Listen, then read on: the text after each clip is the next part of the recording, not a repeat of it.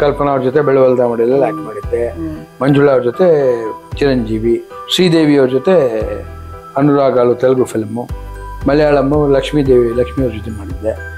ಆಮೇಲೆ ಶೋಭಾ ಅಂತ ಒಬ್ಬರು ಫೇಮಸ್ ಹೀರೋಯಿನ್ ಇದ್ರು ಆ ಕಾಲದಲ್ಲಿ ತಮಿಳಲ್ಲಿ, ಆಯಮ್ಮ ಜೊತೆ ಅಳಿಯಾದ ಕೋಲಂಗಳ ಸಿನಿಮಾ ಮಾಡಿದ್ದೆ. ಮಲಯಾಳಮ್ಮು ಬೇಬಿ ಸುಮತಿ ಅಂತ ಒಬ್ಳು ಲೇಡಿ, ಆಮೇಲೆ she is not in the field, baby Indra ಅವ್ರ ಜೊತೆ ಪಾತ್ರ ಮಾಡಿದ್ದೀನಿ. ಸರ್, ನೀವು ಇಷ್ಟು ಪಾತ್ರಗಳಲ್ಲಿ ಮಾಡಿರೋದ್ರಲ್ಲಿ ನಿಮಗೆ ಚಾಲೆಂಜಿಂಗ್ ಆಗಿರೋ ಪಾತ್ರ ಅನ್ಸೋದು? ರಾಘವೇಂದ್ರ ವೈಭವಲ್ಲಿ ಮಾಡಿದಾಗ ಅದು ವಿಲನ್ ಪಾತ್ರ ಮಾಡಿದ್ನಲ್ಲ, ಅದು ಸ್ವಲ್ಪ ನನಗೆ ಇದು ಮಾಡಬೇಕು, ಚೆನ್ನಾಗಿ ಮಾಡಬೇಕು ಅಂತ ಮನಸ್ಸಿಗೆ ಬಂದು ಅದನ್ನು ಅನುಭವಿಸಿ ಮಾಡಿದೆ. ಅದು ಇಟ್ ವಾಸ್ ರಿಯಲಿ ಚಾಲೆಂಜಿಂಗ್. ಇನ್ನೂ ಒಂದು ನನಗೆ ಚಾಲೆಂಜಿಂಗ್ ಪಾತ್ರ ಹೇಳಿದ್ದಾರೆ, ಅದಿನ್ನೂ ಶುರುವಾಗಿಲ್ಲ. ಆ್ಯಂಟಿ ಹೀರೋ ಸಬ್ಜೆಕ್ಟ್ ಅದೊಂಥರ, ಅದನ್ನು ಮಾಡಬೇಕು ಅಂತಿದ್ದಾರೆ. ಇದು ಮಾಡಿದಾಗ ಏನಾಯಿತು ಅಂದರೆ ನನಗೆ ಒಂದೇನಾಯಿತು ಅಂದರೆ, ಸೀರಿಯಲ್ ಟೆಲಿಕಾಸ್ಟ್ ಆಗೋಕ್ಕೆ ಶುರುವಾದಾಗ ನೀವು ನಂಬಲ್ಲ, ನಿಮ್ಮನ್ನು ಕ್ರಿಟಿಸೈಸ್ ಮಾಡ್ತಾರಲ್ಲ ಆವಾಗಲೇ ನಿಮ್ಮ ಪಾತ್ರ ಚೆನ್ನಾಗಿದೆ ಅನ್ಸೋದು. ಈಗ ರಾಯರ್ಗೆ ತೊಂದರೆ ಕೊಡ್ತೀನಿ ನಾನು ಅದರಲ್ಲಿ, ನಾನೇ ಆ ಪೀಟಿಗೆ ಬರಬೇಕು ಅಂತ ಮ್ಯಾಕ್ಸಿಮಮ್ ತೊಂದರೆ ಕೊಡ್ತೀನಿ ಅವ್ರಿಗೆ. ಅವ್ರ ಗ್ರಂಥ ತೊಗೊಂಡೋಗಿ ಬೆಂಕಿ ಕರ್ಕೋಕೆ ಹೋಗ್ತೀನಿ, ಏನೇನೋ ಮಾಡ್ತೀನಿ. ಆಮೇಲೆ ಅದು ನನಗೆ ರಿವರ್ಸ್ ಆಗುತ್ತೆ. ಅವರು ದೈವಾಂಶ ಸಂಭೂತರು, ಅದು ನನಗೆ ರಿಯಲೈಸ್ ಆಗೋದು ಲೇಟ್ ಆಗಿ ಅವ್ರ ಮೇಲೆ ಏನೋ ಮಾಡಕ್ಕೆ ಹೋಗ್ತೀನಿ, ಅದಾಗಲ್ಲ, ನನಗೆ ಉಲ್ಟಾ ಹೊಡೋಗ್ಬಿಡುತ್ತೆ. ಅದು ಹೈಲೈಟ್ ಆಗೋ ಪಾತ್ರ ಅದು. ಹೌದು. ಅಲ್ಲೇನಾಯ್ತು, ನನಗೆ ತುಂಬ ಜನ ಇಷ್ಟಪಟ್ಟರು. ಕೆಲವರು ಏನ್ರಿ ನಮ್ಮ ರಾಯರಿಗೆ ತೊಂದರೆ ಕೊಡ್ತೀರಾ ನೀವು, it's A blessing in this guys. That was A challenging role. ಇವನ್ ಅದ ನಂತರ ಇದು ಇನ್ನು ಮುಂದೆ ಅದು ಹೇಳಿದ್ದೇನಲ್ಲ, ಅದು ಶುರು ಆಗಬೇಕು. ಅದಾಯ್ತು ಅಂದರೆ ಆ್ಯಂಟಿ ಹೀರೋ ಸಬ್ಜೆಕ್ಟ್, ಅದು ಬ್ಯೂಟಿಫುಲ್ ಆಗಿದೆ. ಅದಾಯ್ತು ಅಂದರೆ ಐ ಥಿಂಕ್ ಒಂದೇನು ನಮ್ಮ ಈ ಸಿನಿಮಾಗೆ ಜನ ಬರೋದು ಕಮ್ಮಿ ಆಗ್ತದೆ, ಅದೇ ಬೇಜಾರಾಗ್ತಾ ಇರೋದು. ಕಲೆಕ್ಷನ್ಸ್ ಇಲ್ಲ, ಎಂತೆಂಥ ಒಳ್ಳೆ ಸಿನಿಮಾಗಳು ಬರ್ತಾ ಇದ್ದಾವೆ. ಜನ ಹೋಗಿ ಥಿಯೇಟ್ರಿಗೆ ಹೋಗಿ ನೋಡಬೇಕು, ಇರೆಸ್ಪೆಕ್ಟಿವ್ ಆಫ್ ಹೀರೋ ಹೀರೋಯಿನ್. ಪಿಕ್ಚರ್ಗೆ ಹೋಗಿ ನೋಡಿದ್ರೆ ಆವಾಗ ಪ್ರೊಡ್ಯೂಸರ್ ಬದುಕಿದ್ರೆ ಅನ್ನದಾತ, ನಾವೆಲ್ಲ ಬದುಕ್ತೀವಿ. ಹೌದು, ಅದು ಬಹಳ ದೊಡ್ಡ ದುರಂತ ಆಗ್ತದೆ. ಕಲೆಕ್ಷನ್ಸೇ ಪ್ರೊಡ್ಯೂಸರ್ಗೆ ಮಾಡೋದಕ್ಕೆ ಒಂದು ಅದೇ ಮೋಟಿವೇಟ್ ಹುಮ್ಮಸ್ ಬರುತ್ತೆ. ಅವಾಗ ಬಜೆಟ್ ಸಿಕ್ಕಾಪಡೆ ಕೋಟ್ಯಾಂತರ ರೂಪಾಯಿ ಹಾಕ್ಬಿಟ್ಟು ಅವ್ರಿಗೇನು ಆಗಲಿಲ್ಲ ಅಂದರೆ ಅವಾಗ ಏನು ಮಾಡ್ತಾರೆ ಅವರು? ಹೌದು, ಅದಕ್ಕೋಸ್ಕರ ನಮ್ಮ ಜನ ಯಾಕೆ ಹಿಂಗೆ ಆಗ್ಬಿಟ್ರು, ಕರೋನಾ ಬಂದ ಮೇಲೆ ಕಲೆಕ್ಷನ್ಸ್ ಎಲ್ಲೂ ಬೆರಳೆಣಿಕೆ ಅಷ್ಟು ಮಾತ್ರ you can see film success. ಭಾಳ ಬೇಜಾರಾಗುತ್ತೆ, ನೋವಾಗುತ್ತೆ ಮನಸ್ಸಿಗೆ. ಈಗ ಆಗ್ತದೆ, ಮುಂಚೆ ಆಗಿರಲಿಲ್ಲ. ಈಗ ಹಳೆ ಕಾಲದಲ್ಲಿ ಶೂಟಿಂಗ್ ಮಾಡೋವಾಗ ಎಲ್ಲ ಒಂದು ಕುಟುಂಬದ ಥರ ಇರ್ತಿದ್ವಿ, ಒಂದೇ ಕಡೆ ಕೂತ್ಕೋತಿದ್ವಿ. ಏನೇ ಪರಸ್ಪರ ಸ್ಪಂದನೆ ಇತ್ತು, ಸ್ಪಂದಿಸ್ತಾ ಇದ್ವಿ. ಏನೋ ತೊಂದರೆ ಅಂದರೆ ಎಲ್ಲರೂ ಹಿಂಗೆ ಮಾಡಪ್ಪ, ಹಿಂಗೆ ಮಾಡಿ ಎಲ್ಲ ಸೇರ್ಕೊಂಡು ಮಾಡ್ತೀವಿ. ಇವಾಗೇನಾಗಿದೆ, ಹೀರೋಯಿನ್ ಸಪ್ರೇಟು, ಇನ್ನೊಬ್ಬ ಸಪ್ರೇಟು, ಅದು ಒಂಥರ ಇದು ಡಿಫ್ರೆನ್ಸ್ ಸ್ಲೋ ವೈಡನ್ ಆಗ್ತಾ ಇದೆ. That is not A very good. ಅವ್ರದ್ದು ಕ್ಯಾರೆಕ್ಟರ್ ಇದ್ದಾಗ ಮಾತ್ರ ಮಾತ್ರ ಬಂದು ಆಕ್ಟ್ ಮಾಡಿ ಹೋಗ್ಬಿಡ್ತಿರೋ ಕ್ಯಾರವನ್ನೆಲ್ಲ ಕೂತ್ಕೊಂಡ್ಬಿಡ್ತಾರೆ. ನಾಟಕದಲ್ಲಿ ಒಬ್ಬ ಕಲಾವಿದನಿಗೆ ನಿಜವಾದ ಸ್ಯಾಟಿಸ್ಫ್ಯಾಕ್ಷನ್ ಸಿಗೋದು ನಾಟಕದಲ್ಲಿ. ಯಾಕೆಂದರೆ 1.5 hour ನಾಟಕ ಇರುತ್ತೆ ಅಂದ್ಕೊಳ್ಳಿ, ಶುರುವಿಂದ ಕೊನೆ ತನಕ ಇರ್ತೀರ, ಜೊತೆಗೆ ನಿಮ್ಮ ಜೊತೆ ಪಾತ್ರಧಾರಿಗಳಿರ್ತಾರೆ. ಆಮೇಲೆ ನಿಮಗೆ ಸರೋಗ್ಲಾನ ಇನ್ನೊಂದು ಟೇಕ್ ಇಲ್ಲ, ಅಲ್ಲಿ ಒಂದೇ ಸತಿ ಸ್ಟಾರ್ಟ್ ಟು ಎಂಡ್. ಏನಾದ್ರು ಒಂಚೂರು ಚೆನ್ನಾಗಾಯ್ತಾ ಹಿಂಗಂತಾರೆ, ಇಲ್ಲ ಅಲ್ಲೇ you can see your satisfaction will get only on stage. ಅದು ಇವತ್ತಿಗೂ ನನಗೆ ತುಂಬ ನಾಟಕದಲ್ಲಿ ಪಾತ್ರ ಮಾಡಿದ್ದೀನಿ, ಚಾಲೆಂಜಿಂಗ್ ರೋಲ್ಗಳೆಲ್ಲ ಮಾಡಿದ್ದೀನಿ. ಮಾನಿಷಾದ ಅಂತ ಒಂದು ಗಿರೀಶ್ ಕಾರ್ನಾಡ್ ಅವರ ಒಂದು ನಾಟಕ ರಾಜಗೋಪಾಲ್ ಅವರು ಡೈರೆಕ್ಟ್ ಮಾಡಿದ್ರು. ಅದರಲ್ಲಿ ಏನು ಪಾತ್ರ ಅಂದರೆ, ರಾಮನ ಕಾಲದಲ್ಲಿ ಅಗಸ ಒಂದು ಮಾತಂದಿದ್ದಕ್ಕೆ ಅವರು ಏನು ಮಾಡ್ತಾರೆ, ರಾಮ ಅಗಸ ಹಂಗೇನಾಗುತ್ತೆ ಹೇಳೋದು ಹೇಳ್ಬಿಟ್ಟ, ರಾಮ ಸೀತೆನ ಕಾಡಿಗೆ ಕಳಿಸ್ಬಿಟ್ಟ.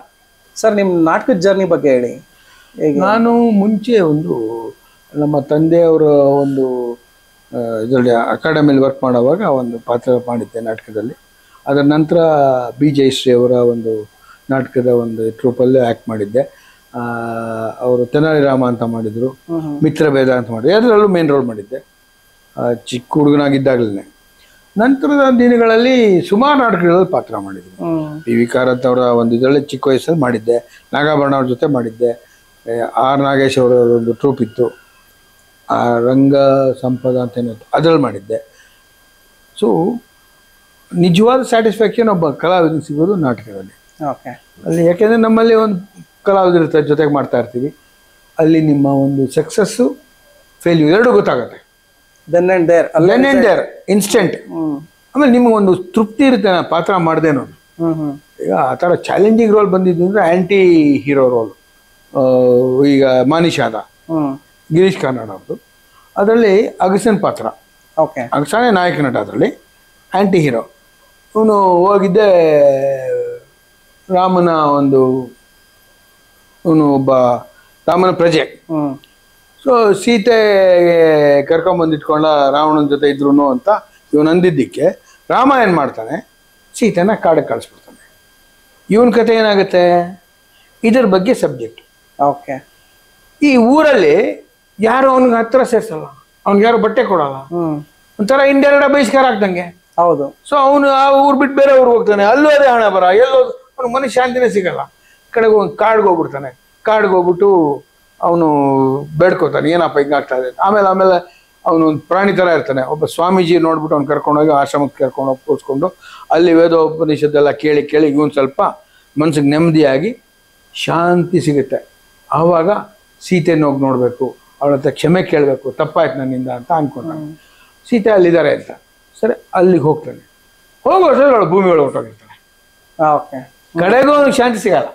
ಅದು ಕೊನೆಯ ಪಾರ್ಟ್ ಅಲ್ವಾ, ಸೀತೆ ಭೂಮಿ ಒಳಗೆ ಹೋಗೋದು. ಇವನು ಅವಳಿಗೆ ಹೋಗಿ ಮೀಟ್ ಮಾಡಿ ನನ್ ತಪ್ಪಾಗಿದೆ, ನನ್ನಿಂದ ನಿಮ್ಗೆ ಹಂಗಾಯ್ತು ಕೇಳ್ಕೋಬೇಕು ಅಂತ ಇವನು, ನನ್ನ ಮನ್ಸಿಗೆ ಇದಾಗತ್ತೆ, ಒಂದು ನಾನು ಮಾಡಿದ ಪಶ್ಚಾತ್ತಾಪ ಪಟ್ಕೋಬಹುದು ಅಂತ ಅವನು ಓಡೋಗ್ತಾನೆ.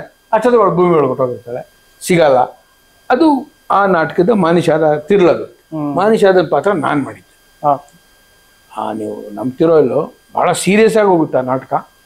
ಶುರುವಿಂದ ನನಗೆ ಭಾಳ ಖುಷಿಯಾಗಿದ್ದು ಅಂದರೆ, ನಮ್ಮ ನಾಗಣ್ಣ ಅಂತ ನಿರ್ದೇಶಕರು, ಅವರು ಆ ನಾಟಕ ನೋಡೋಕೆ ಬಂದಿದ್ರು. ಆ ಟೈಮಲ್ಲಿ ಅವ್ರದ್ದು ದರ್ಶನ್ದು ಒಂದು ಪಿಕ್ಚರ್ ಬಂತಲ್ಲ, ಫ್ರೀಡಮ್ ಫೈಟರ್, ಸೈನಿಕ ಅಲ್ಲ, ದರ್ಶನ್ದು ಸಂಗೊಳ್ಳಿ ರಾಯಣ್ಣ. ಸಂಗೊಳ್ಳಿ ರಾಯಣ್ಣ. ಅದರದ್ದು ಶೂಟಿಂಗು ಇನ್ನೇನು ಒಂದು ವಾರಕ್ಕೆ ಶುರುವಾಗತ್ತೆ. ತುಂಬ ಬ್ಯುಸಿ ಇದ್ದಾರೆ. ಸೊ ಏನೋ ಬೈ ಚಾನ್ಸ್ ಯಾರು ಹೇಳಿದ್ರು ಗೊತ್ತಿಲ್ಲ, ನಾನು ಕರೆದಿದ್ದೆ ಬನ್ನಿ ನಾನು ನಾಟಕ ನೋಡೋಕ್ಕೆ ಅಂತ. ಬಂದರು. ನಟರಾಜ್ ಏನು ತಿಳ್ಕೊಬೇಡಪ್ಪ, 10 ನಿಮಿಷದ ಮೇಲೆ ಬರೋಕ್ಕಾಗಲ್ಲ ನಾಟಕ ನೋಡೋಕೆ, ಹೊರಟೋಕೆ ನಿಮ್ಮ ಇಷ್ಟ ಸರ್, ಬರಲ್ಲ ನೋಡಲ್ಲ ಅನ್ನೋರು ನೀವು ಫೋರ್ಸ್ ಮಾಡೋಕ್ಕಾಗಲ್ಲ. ಹೌದು. ಸರಿ, ನಾಟಕ ಸ್ಟಾರ್ಟ್ ಆಯಿತು. ಕುತ್ಕೊಂಡು ಫೋನಲ್ಲೇ ಇನ್ಸ್ಟ್ರಕ್ಷನ್ ಕೊಡ್ತಾ ಇದ್ದಾರೆ. ನನಗೇನು ಅಂದರೆ, ನಂದೊಬ್ಬ ಋಷಿ ಪಾತ್ರ ಮಾಡ್ತಾರೆ, ಯಾರೋ ವಾಲ್ಮೀಕಿ ಋಷಿ, ರಾಮನ ಒಂದು ಇದು ಆ ಕಾಲದಲ್ಲಿ. ಆಯಪ್ಪನೂ ಒಳ್ಳೆ ನಟ. ನನಗೆ ಎಲ್ಲಿ ಆಯಪ್ಪ ನನ್ನ ಓವರ್ಟೇಕ್ ಮಾಡ್ತಾರೋ ಅನ್ನೋದು ಒಂದು. ಆಮೇಲೆ ಸೀತೆ ಪಾತ್ರ ಮಾಡ್ತಾರೆ, ಆಕೆನೂ ಒಳ್ಳೆ ನಟಿ. ಸೊ ಒಳ್ಳೊಳ್ಳೆ ನಟರ ಜೊತೆ ನಾವು ಮಾಡ್ತಿರೋವಾಗ ನಿಮಗೆ ಆ ಅಳಕಿರುತ್ತೆ, ನಾವು ಚೆನ್ನಾಗಿ ಮಾಡಲೇಬೇಕು, ಮಾಡಿ ನಾವು ತೋರಿಸ್ಬೇಕು ನಾವೇನು ಅನ್ನೋದು. ಸೊ ಇನ್ವಾಲ್ವ್ಮೆಂಟ್ ಬಂತು. ಸೊ ನ್ಯಾಚುರಲ್ ನೀವು ಚೆನ್ನಾಗಿ ಮಾಡ್ತೀರ, ನಾವು ಚೆನ್ನಾಗಿ ಮಾಡ್ತೀವಿ ಅಂದರೆ ನಾಟಕ ಕಳೆ ಬಂದರೆ ಅದು ಎದ್ಬಿಡುತ್ತೆ. ಅದು ಹೆಲ್ದಿ ಕಾಂಪಿಟೇಷನ್ ಆಗಿ ಅದೇ ಮೂಲಕ ಎಲ್ಲ ಹೊಟ್ಟೋಗುತ್ತೆ. ಸೊ 10 ಮಿನಿಟ್ಸ್ ಅಂದವರು ಪುಣ್ಯಾತ್ಮ ನಾಟಕ ಮುಗಿಯೋ ತನಕ ಎದ್ದೋಗ್ಲಿಲ್ಲ, ಬಂದು ತಬ್ಕೊಂಡು ತುಂಬ ಚೆನ್ನಾಗಿ ಮಾಡ್ದೆ ಕಣೋ ಅಂತ ಅಂದ್ಬಿಟ್ಟು. ಅದಕ್ಕಿಂತ ನೀವು ಬೇರೆ ಅವಾರ್ಡ್ ಬೇಡ. ಹೌದು, ನಾಗಣ್ಣ ಅವರು ಆ ಮಾತಂದರು. ಆಮೇಲೆ ನನ್ನ ಕಂಡ್ರೆ ಆಗಲ್ಲ, ಒಬ್ಬ ಕಲಾವಿದ ಒಬ್ಬ ಇದ್ದಾನೆ, ಅವನು ಬಂದು ಹಾರ ಹಾಕ್ಬಿಟ್ಟು ನಾನು ತಬ್ಕೊಂಬಿಟ್ಟ. ನಿಜವಾಗ್ಲೂ ಇಂಥ ನಟ ಅದು ಗೊತ್ತಿಲ್ಲ ಕಣೋ ಅಂತ.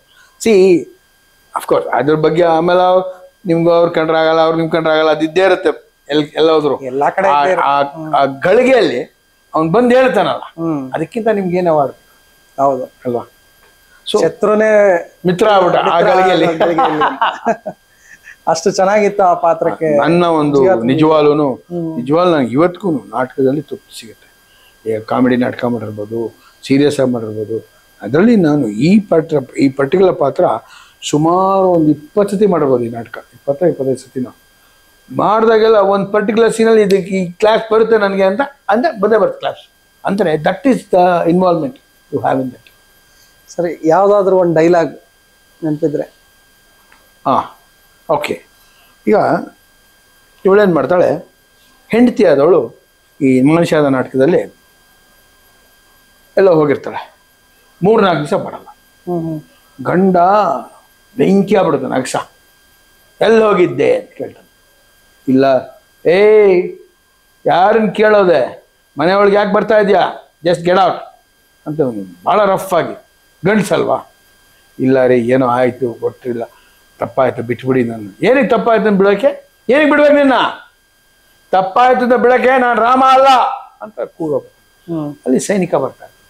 ಅವ್ನು ನೋಡಿದವನು ಹೋಗ್ತಾನೆ. ಓಹೋ ಅವನು ಕೇಳಿಸ್ಕೊಂಡ, ಒಳ್ಳೇದೇ ಆಯ್ತು, ಇನ್ನೇನು ಮಾಡ್ತಾನೆ ಓಡ್ದೆ ಅಂತ ಅವನ್ನೇ ಉಚ್ಚಾಯಿಸಿ ಮಾತಾಡ್ತಾನೆ. ನೆಕ್ಸ್ಟ್ ಬರುತ್ತೆ ಡಂಗೂರ. ಇದು ರಾಮ ಸೀತೆನ ಕಾಡಕ್ಕೆ ಕಳಿಸ್ಬಿಟ್ಟ, ಇವಳು ಅಲ್ಲೇ ಕೂತಿರ್ತಾಳೆ ಹೆಂಡತಿ, ಇವನು ಬರ್ತಾನೆ, ಅಯ್ಯೋ ರಾಮ ಸೀತೆನ ಕಾಡಕ್ಕೆ ಕಳಿಸ್ಬಿಟ್ಟ, ಇನ್ನು ನಾನೇನು ಮಾಡಬೇಕು, ಸೀದಾ ಓಡತಾನೆ ಅರಮನೆಗೆ. ಹೋಗ್ಬಿಟ್ಟಿದ್ದೆ, ಅಲ್ಲಿ ಹೋದ್ರೆ ರಾಮ ಸಿಕ್ಕಲ್ಲ, ಬರ್ತಾ ಇರ್ತಾನೆ. ಬರ್ತಾನೆ ಹತ್ರ ಹೋಗಿ ಹಿಂಗಾಯ್ತು ಬೇಡ್ಕೊಂತ, ನಾನೇನು ಮಾಡಲಿ, ನಾನೇನು ಮಾಡೋಕ್ಕಾಗಲ್ಲ, ರಾಮ ನಿರ್ಧಾರ ಮಾಡಿದ್ಮೇಲೆ ಚೇಂಜ್ ಮಾಡಲ್ಲ ಯಾವುದೇ ಕಾರಣಕ್ಕೂ. ನನ್ನ ಗತಿ ಏನು ಅಂತ, ಅದೇ ನಿನ್ನ ಹಣೆ ಬರ ಅನುಭವಿಸು, ನಾವೇನು ಮಾಡೋಕ್ಕಾಗಲ್ಲ ಅನ್ಬೋದು. ಅಲ್ಲಿ ಬಾಯಿ ಬಡ್ಕೋತ ನಿಂತ್ಕೊಂಡು ಲಬ ಅಂತ, ಅಯ್ಯೋ ಯಾರು ಏನು ಕೇಳ್ತಾ ಇಲ್ವೇ ನನ್ನ ಅಂತ ಬಂದು ಜನ ನೋಡ್ತಾರೆ. ರಾಜಾಜ್ಞೆ ಆಗಿರುತ್ತೆ, ಅವ್ನಿಗೇನು ಮಾಡಬಾರ್ದು ಯಾರು ಅಂತ. ಸೊ ಆ ನಾಟಕದ ಒಂದು ಇನ್ವಾಲ್ವ್ಮೆಂಟ್ ಅಲ್ಲಿ ಜನ ಬರ್ತಾರೆ, ಬೇಡ್ಕೋತೀನಿ ತಪ್ಪಾಯ್ತು ನನ್ಗೇನಾದ್ರು ಶಿಕ್ಷೆ ಕೊಡಿ. ಹೆಂಡತಿ ಅದೇ ಕೊರದಲ್ಲಿ ಸತ್ತೋಗ್ತಾನೆ, ಮನೆ ಪಾಳು ಬಿದ್ದ್ಬಿಡುತ್ತೆ, ಅವನು ಹೆಂಗಾಗ್ತಾನೆ ಒಂದು ಹುಚ್ಚ ಆಗ್ಬಿಡ್ತಾನೆ. ಅದು ದಟ್ ವಾಸ್ ದ. ಸರ್ ಎಷ್ಟು ನಾಟಕಗಳಲ್ಲಿ ಅಭಿನಯಿಸಿದ್ದೀರಾ? ಒಂದು 50-60 ನಾಟಕ, ಬೇರೆ ಬೇರೆ ನಾಟಕ, ಅಂದ್ರೆ ರಿಪೀಟೆಡ್ ಆಗಿರೋದು ಅದೆಲ್ಲ ಸೆಂಚುರಿ ಮೇಲೆ ಹೋಗ್ಬಿಡುತ್ತೆ. ಒಂದೇ ನಾಟಕ ರಿಪೀಟ್ ಮಾಡಿದ್ರೆ ತುಂಬಾ ಇರುತ್ತೆ. ಒಂದು 25 ಆಗಿದೆ, ಅದು ಮಾನಿಷಾದ. ಆಮೇಲೆ 36, 63, ಅದೊಂದು 10-15 ಆಗಿದೆ. ಆ ಥರ ರಿಪೀಟೆಡ್ ಅಲ್ಲಿ ಮಾಡಿರ್ತೀವಿ. ರಿಪೀಟೆಡ್ ಆದಾಗ ಏನಾಗುತ್ತೆ ಅಂದ್ರೆ ನಿಮಗೆ ಇದು ಚೆನ್ನಾಗಿ ಜ್ಞಾಪಕ ಇರುತ್ತೆ, ಪಟ್ಟಣ ಬಂದ್ಬಿಡುತ್ತೆ, ಡೈಲಾಗ್ಸ್ ಕ್ಲೀನ್ ಆಗಿ ಇಮಿಡಿಯೇಟ್ ಬಂದ್ಬಿಡುತ್ತೆ, ಇನ್ವಾಲ್ವ್ಮೆಂಟ್ ಬರುತ್ತೆ.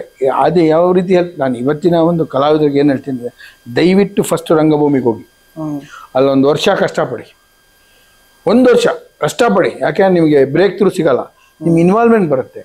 ಆವಾಗ ನಿಮಗೆ ಗೊತ್ತಾಗುತ್ತೆ ನೀವೇನು ಅಂತ, ನಿಮ್ಮನ್ನು ನೀವು ಐಡೆಂಟಿಫೈ ಮಾಡ್ಕೊಳ್ತೀರ. ನಂತರ ಬನ್ನಿ ಕಿರುತೆರೆಗೆ, ನಂತರ ಬನ್ನಿ ಹಿರಿತೆರೆಗೆ. ಆವಾಗ ಸಕ್ಸಸ್ ಬಂದರೂ ಕೂಡ ನೀವು ಆ ಕಲಾವಿದರಾಗಿ ಒಂದು ರಂಗಭೂಮಿಲಿ ಯಾವ ರೀತಿ ಇದೆಯೋ ಅದೇ ಥರ ಇರೋದಕ್ಕೆ ಪ್ರಯತ್ನ ಪಡಿ. ಖಂಡಿತ ನೀವು ಚೆನ್ನಾಗಿ ಲೈಫ್ ಲಾಂಗ್ ಚೆನ್ನಾಗಿರ್ತೀರ. ಏನಾದ್ರು ಸ್ವಲ್ಪ ನಮ್ಗೆ ಅಹಂ ಬಂದ್ಬಿಟ್ರೆ ಆಮೇಲೆ ನಿಮ್ಮ ಹಣ ಬರೋದು, ನೀವೇ ಮುಂದೆ ನೋಡ್ತೀರ ಏನಾಗುತ್ತೆ ಅಂತ. ಫೇಲ್ ಆದಾಗ ತಡ್ಕೊಳಕ್ಕಾಗಲ್ಲ. ಹೌದು, ಆ ದೊಡ್ಡ ಸಡನ್ ಸಕ್ಸಸ್ ನೋಡ್ಬಿಟ್ಟು ಇನ್ಸ್ಟೆಂಟ್ ಬಂದ್ಬಿಡುತ್ತೆ ರೀ, ಎಲ್ಲ ಸಿಕ್ಬಿಡುತ್ತೆ ನಿಮಗೆ. ಆದರೆ ನಾವು ರಾಜ್ಕುಮಾರ್ ಅವ್ರ ಥರ ತಗ್ಗಿ ಬಗ್ಗೆ ನಡೆದ್ರೆ ನೀವು ಕಳ್ಕೊಳ್ಳೋದೇನಿದೆ.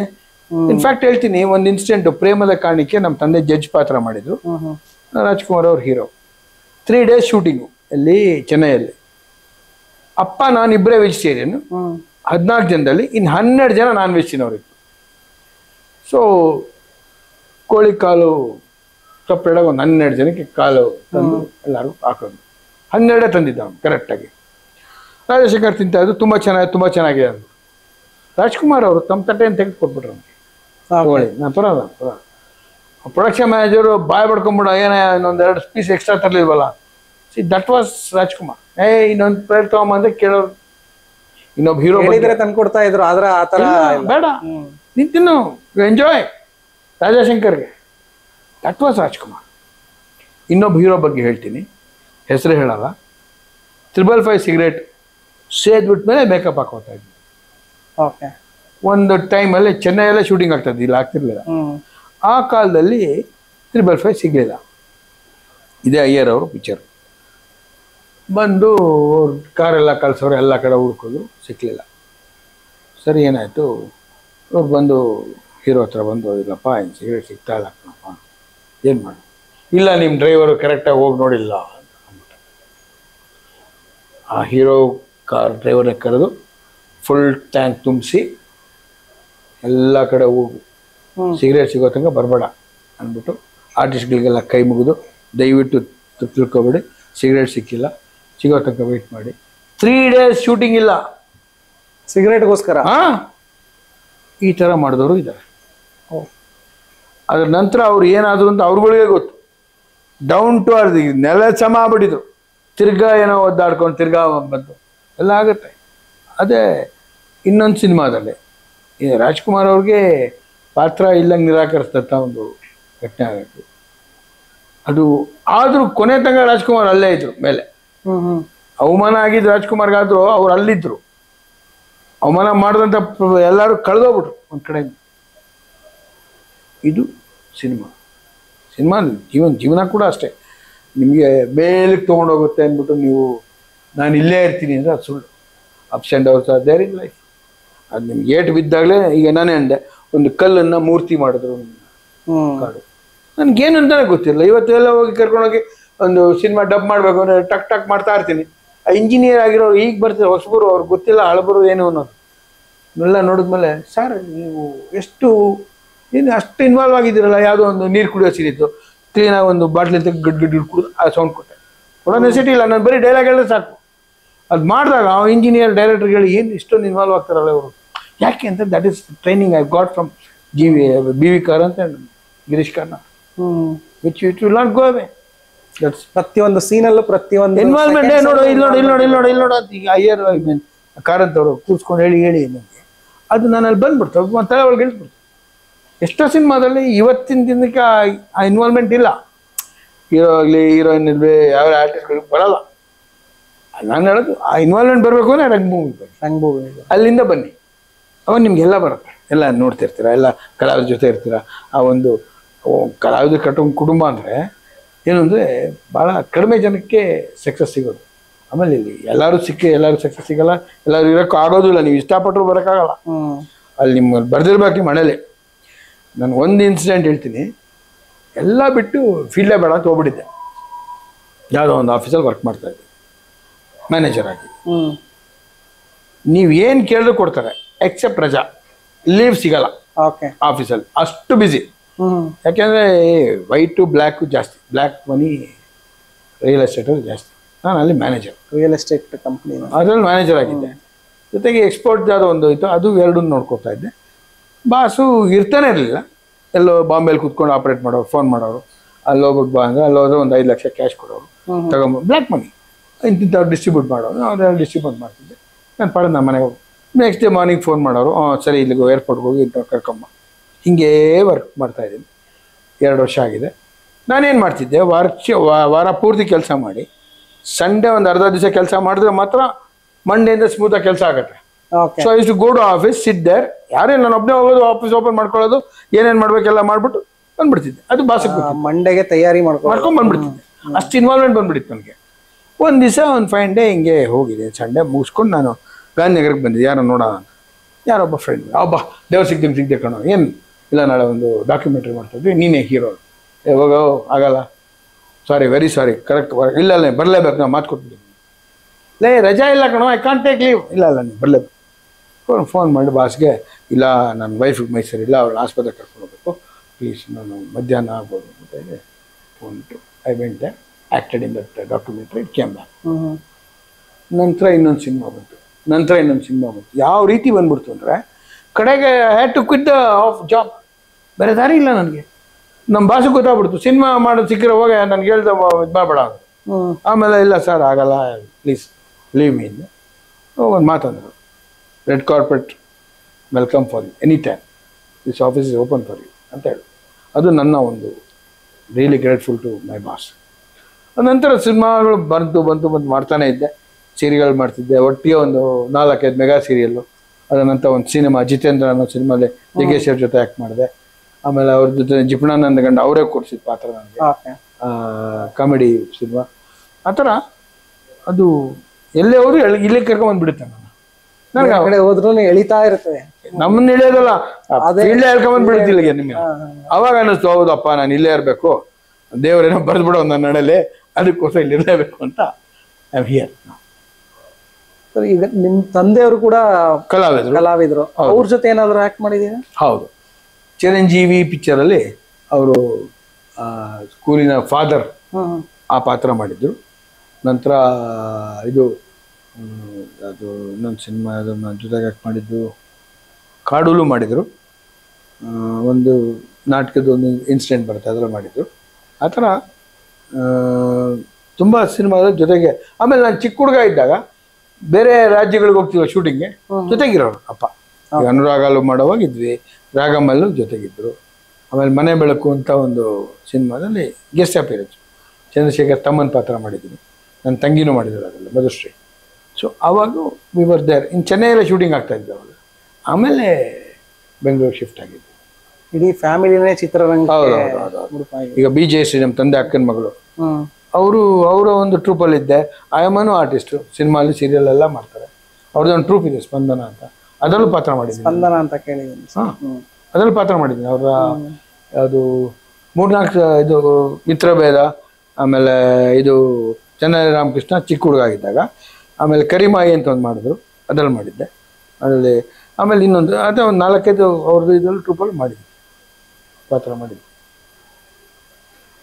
ಸರ್, ಈಗಿನ ಸಿನಿಮಾ ಇಂಡಸ್ಟ್ರಿಗೂ ಹಳೆ ಸಿನಿಮಾ ಇಂಡಸ್ಟ್ರಿಗೆ, ಯಾಕಂದ್ರೆ ನೀವು ತುಂಬಾ ಹಳೆ ಸಿನಿಮಾ ಇಂಡಸ್ಟ್ರಿ ಕಾಲದಿಂದನೂ ನೋಡ್ಕೊಂಡ್ ಬಂದಿದ್ದೀರಾ. ಹೌದು. ಈಗಿನ ಸಿನಿಮಾ ಇಂಡಸ್ಟ್ರಿನೂ ನೋಡಿದ್ದೀರಾ, ಕಿರುತೆರೆ ಆಗ್ಲಿ ಬೆಳ್ಳಿತೆರೆ ಆಗ್ಲಿ. ಮೇಜರ್ ಶಿಫ್ಟ್ ಎಲ್ಲಾಗಿದ್ದು ಅಂತೇಳಿ ಈಗ ಅವಾಗ ನೆಗೆಟಿವ್ ಅಂತಿತ್ತು, ನೆಗೆಟಿವ್ ಇರ್ತಿತ್ತು.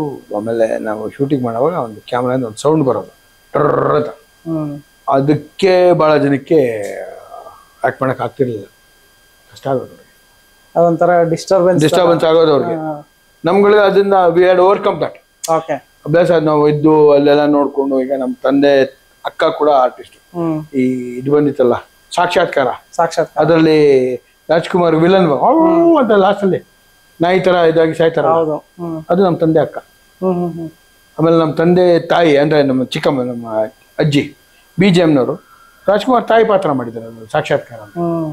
ಸೊ ಇಡೀ ಫ್ಯಾಮಿಲಿಯಲ್ಲೇ ಮಾಡ್ತಿದ್ರು.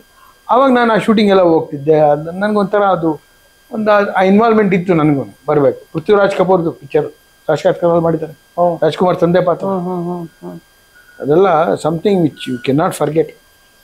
ಅದ್ರ ನಂತರ ನಾನು ಪಾತ್ರ ಅದರಲ್ಲಿ ಮಾಡಿಲ್ಲ, ಬಟ್ ನಾನು ವಂಶವೃಕ್ಷಲ್ಲಿ ಮಾಡಿದ್ದೆ ಫಸ್ಟ್ ಪಿಕ್ಚರ್. ಆವಾಗ ಒಂದು ನೆಗೆಟಿವ್ ಅಂತ ಇರ್ತಿದ್ದು ಆ ಸೌಂಡು ಸ್ವಲ್ಪ. ಆಮೇಲೆ ಏನಂದರೆ ನಾಟಕಕ್ಕೂ ಸಿನಿಮಾಗಿರೋ ಆ ಡಿಫ್ರೆನ್ಸ್ ಅದೇ. ಎಷ್ಟೋ ಜನ ನಾಟಕದವರು ಇಲ್ಲಿ ಸಿನಿಮಾಗೆ ಬಂದು ಫೇಲ್ಯೂರ್ ಆಗ್ಬಿಡೋರು ಅವಾಗ, ಆ ಸೌಂಡಿಂದ ಅವ್ರಿಗೆ ಆಗ್ತಿರ್ಲಿಲ್ಲ. ನಂತರ ಇವಾಗೇನಾಗಿದೆ, ಈಗ ನೆಗೆಟಿವ್ ಇಲ್ಲ, ಸೌಂಡ್ ಇಲ್ಲವೇ ಇಲ್ಲ. ನೀವು ಇನ್ವಾಲ್ವ್ ಆಗೋದು ಬೇಕು. ಲೈಟ್ಸ್ ಇರುತ್ತೆ, ಅದನ್ನ ನೋಡ್ಕೊಂಡು ಸ್ವಲ್ಪ ಚೇಂಜ್ ಆದರೆ ಭಾಳ ಈಸಿ ಆಗಿದೆ.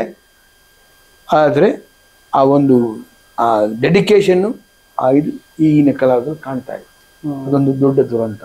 ಯಾವಾಗ ನಾವು ಅದರಲ್ಲಿ ಇನ್ವಾಲ್ವ್ ಆಗ್ತೀವಿ, ಈಗ ನಾವು ನಮ್ಮೊಂದು ವೃತ್ತಿನ ಪ್ರೀತಿಸ್ಬೇಕು. ಅವಾಗೆ ಅದು ನಿಮಗೆ ಒಂದು ಅಪ್ಸ್ ಆ್ಯಂಡ್ ಡೌನ್ಸ್ ಇರುತ್ತೆ. ಆಮೇಲೆ it will pick you up. ಅದು ಬಿಟ್ಬಿಟ್ಟು ನನಗೆ ಇನ್ಸ್ಟೆಂಟ್ ಪಬ್ಲಿಸಿಟಿ ಬೇಕು, ಇನ್ಸ್ಟೆಂಟಾಗಿ ನಾನು ದೊಡ್ಡವನಾಗ್ಬಿಡ್ಬೇಕು, it is wrong. It's correct ಅಲ್ಲ, ತಪ್ಪದು. ಅದಕ್ಕೋಸ್ಕರ ಇವತ್ತಿನ ಒಂದು ಇದರಲ್ಲಿ ಅವಾಗ ನಾವು ಒಂದು ಕುಟುಂಬದ ಥರ ಇರ್ತಿದ್ವಿ, ಆ ಇನ್ವಾಲ್ವ್ಮೆಂಟೇ ಇಲ್ಲ ಈಗ. ಹೌದು, ವೆರಿ ಅನ್ಫಾರ್ಚುನೇಟ್. ಭಾಳ ಕಮರ್ಷಿಯಲ್ ಆಗ್ಬಿಟ್ಟಿದ್ದೀವಿ. ಇದಾಗಬಾರ್ದಿತ್ತು, ಆಗಿದೆ. ಮುಂದೆ ಚೇಂಜಸ್ ಆಗ್ಬೋದೇನೋ, ನೋಡು. ಇದು ಸರ್, ನೀವು ಆವಾಗಿನ ಕಾಲದಲ್ಲಿ 3 ಜನ ಕುಮಾರರು ಇದ್ರು, ಉದಯ್ ಕುಮಾರ್, ಕಲ್ಯಾಣ್ ಕುಮಾರ್, ರಾಜ್ಕುಮಾರ್ ಅಂತ. ಅವ್ರ ಜೊತೆನೂ ಕೂಡ ಆ್ಯಕ್ಟ್ ಮಾಡಿದ್ದೀರಾ? ಹೌದು. ಅವ್ರ ಜೊತೆ ಎಕ್ಸ್ಪೀರಿಯನ್ಸ್ ಹೇಗಿತ್ತು? ಉದಯ್ ಕುಮಾರ್ ಅವರು ಸ್ವಲ್ಪ ಅವರ ಒಂದು ಭಾವನಾಜೀವಿ. ಅವರು ಯಾವಾಗಲೂ ಇನ್ವಾಲ್ವ್ಮೆಂಟ್ ಬೇರೆ ಥರ ಇರೋದು. ಈ ಕಲ್ಯಾಣ್ ಕುಮಾರ್ದೇ ಅದು ಒಂಥರ ಅದೊಂದು ಹೀರೋಯಿಸಮ್ ಇರೋದು ಸ್ವಲ್ಪ ಬರ್ತಾಯಿತ್ತು. ಈ ರಾಜ್ಕುಮಾರ್ ಅವರು ಡೌನ್ ಟು ಅರ್ತ್. ಯಾರು ಬಂದರು ಏನಾದರೂ ಪ್ರೀತಿಯಿಂದ ಮಾತಾಡ್ಸೋರು, ಸ್ವಲ್ಪ ಒಂಚೂರು ಲೆವೆಲ್ ತೋರಿಸೋರು ಬಾಕಿ ಇಬ್ಬರು. ಬಟ್ ಓಕೆ, ಆದರೂ ದೇವರ್ ಆಲ್ ಗುಡ್. ಇನ್ಫ್ಯಾಕ್ಟ್ ಹೇಳಬೇಕು ಅಂದರೆ ಆವಾಗಿನ ನಟರಲ್ಲಿ ಒಂದು ಶಿಸ್ತಿತ್ತು. 9 ಗಂಟೆಗೆ ಇನ್ನೂ ಅರ್ಧ ಗಂಟೆ ಮುಂಚೆನೇ ಇರೋರು.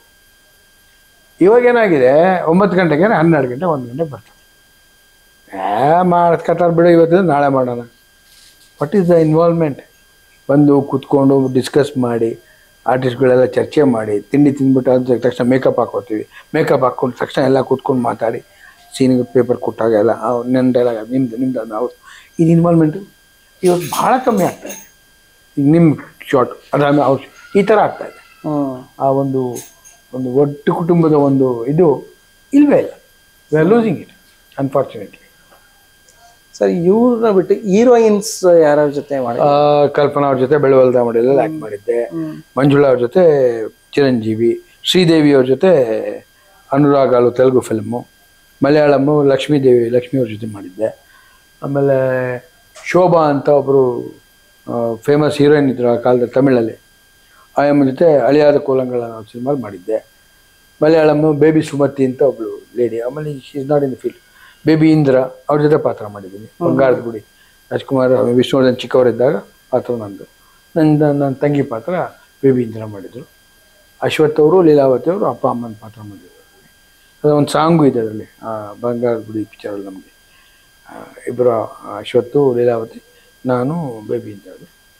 ಸೊ ಒಂದು ದೊಡ್ಡ ದೊಡ್ಡ ಕಲಾವಿದ ಜೊತೆ ಮಾಡಿದಂಥ ಒಂದು ಅನುಭವ, ಪ್ಲಸ್ ನನಗೊಂದು ಆಶೀರ್ವಾದ. ಅದು ಯಾವುದೋ ಒಂದು ಪೂರ್ವಜನ್ಮದ ಪುಣ್ಯ ಈ ಥರದ್ದೆಲ್ಲ ಸಿಗುತ್ತೆ ಅನ್ನೋದು ನಿಮಗೆ. ಸರ್ ನಿಮ್ಮ ಮಗಳು ಒಳ್ಳೆ ಗಾಯಕಿ, ಅದ್ರ ಬಗ್ಗೆ ಒಂದು ಇನ್ಸಿಡೆಂಟ್ ಏನೋ ನಡೀತಂತೆ. ಹೌದು, ಅದ್ರ ಬಗ್ಗೆ ಹೇಳಿ ಸರ್. ಅದು ಈ ವೃತ್ತಿ ಮತ್ಸರ ಅಂತ ಬರುತ್ತೆ. ನನಗೂ ಆಗಿದೆ ಅದು ಅನುಭವಕ್ಕೆ ಚಿಕ್ಕ ವಯಸ್ಸಲ್ಲಿ. ಇವಾಗ ನಮ್ಗೆ ಅದೆಲ್ಲ ನಾವು ತೊಗೊಳ್ಳಲ್ಲ, ಸೀರಿಯಸ್ ಆಗಿ ಬಿಟ್ಬಿಡ್ತೀವಿ, ಹಾಳಾಗೋಗಿ ಅಂತ. ನನ್ನ ಮಗಳ ವಿಷಯದಲ್ಲಿ ಏನಾಯಿತು ಅಂದರೆ, ಆ ಸಾಂಗು ಜಯ ಜನಾರ್ದನ ಸಾಂಗು ತುಂಬ ಫೇಮಸ್ ಆಗೋದು. ದೊಡ್ಡ ದೊಡ್ಡ ಸಿಂಗರ್ಗಳು ಮನೆಯಲ್ಲೂ ಕೇಳ್ತಾರೆ, ರಿಂಗ್ ಟೋನು ಎಲ್ಲೋ ಹಾಕೊಂಡಿದ್ದಾರೆ. ಅದನ್ನ ಕೇಳಿದಂಥ ಅವರು ಯಾರು ಈ ಸಿಂಗರು, ಅವಕಾಶ ಕೊಡಬೇಕು ಅಂತ ಕೇಳಿದ್ರೆ, ಜೊತೆಗಿರೋ ಅವ್ರ ಜೊತೆನೇ ಆಲ್ಬಮಲ್ಲಿ ಹಾಡಿರೋಂಥ ಸಿಂಗರ್ಗಳೇ ಇಲ್ಲ ಹುಡುಗಿ ತೀರೋಗಿದೆ ಅದು ಇಲ್ಲ ಅಂತ ಹೇಳಕ್